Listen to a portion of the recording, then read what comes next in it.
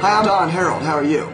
Today's Thursday, September 25th, 2008. This week I've received an awful lot of email from people who want to know my opinion about this bailout. And gee whiz, it's the largest bailout in the history of America. Barry Ritholtz tonight on Fast Money said it was the largest bailout in the history of the planet. He's right about that, maybe in the history of the universe.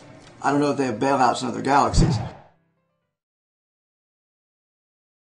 Look, keep in mind exactly what we're doing here. This is going to be the biggest bailout, not in American history, in the history of planet Earth. Is it asking too much for the Congress to say, let's not go home, let's take a week, let's do this intelligently, let's think about this, let's not just ram through some half-assed last-minute thing, let's get this right the first time instead of having to come back 6 months later and saying, gee, we messed this up, we messed that up. Yeah. Let's see if we can actually do something positive and intelligent instead of harried and last minute and on the cheap. But you might expect that I'd have something to say. The truth of the matter is, I said what I was going to say about the bailout last year. I said what I was going to say about this bailout 2 years ago. I said all I had to say about this bailout before the word bailout was even used. You see, my opinion was that if the Federal Reserve began to cut interest rates last year, the market would drop through the floor, which it did. This was while the mainstream media was pumping Goldilocks and the economic nirvana. My opinion was that if the dollar continued to get hammered, inflation would go through the roof. And it did. This, of course, was while the Larry Kudables of the world told you that inflation wasn't a problem. Jim Cramer told you last year, for example, there wouldn't be any inflation in 2008. Oh, all the stories we were told.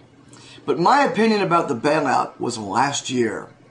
My opinion about the bailout was, well, last month. My opinion about bailouts is always going to be, in a free market, we don't want to be bailing people out.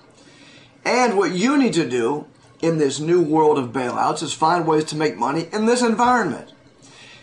Jim Cramer and I actually agree on that. I don't agree that the bailout is necessarily the positive that Jim does, but I do believe that the time for blaming, name-calling, and second-guessing is over. The time for you to figure out how to live in this economic environment is right now.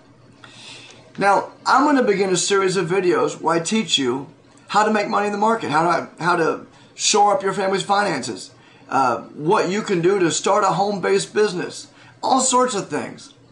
And maybe a year or two down the road, there'll be some other crisis, and you might want my opinion about that. And I'm going to turn you back to these videos in the same way I'm turning you to my videos last year and say to you the following.